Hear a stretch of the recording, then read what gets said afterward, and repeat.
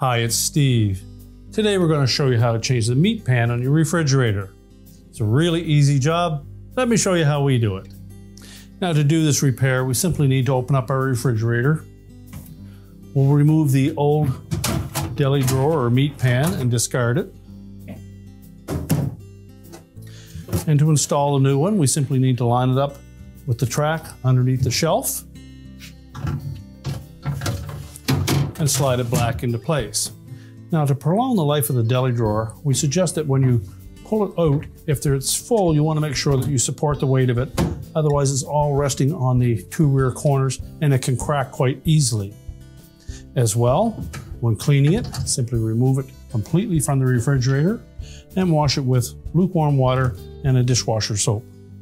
Rinse well, allow it to dry, and again, make sure that we line up the edges of that pan with the rails, and be sure to always push it firmly back into place.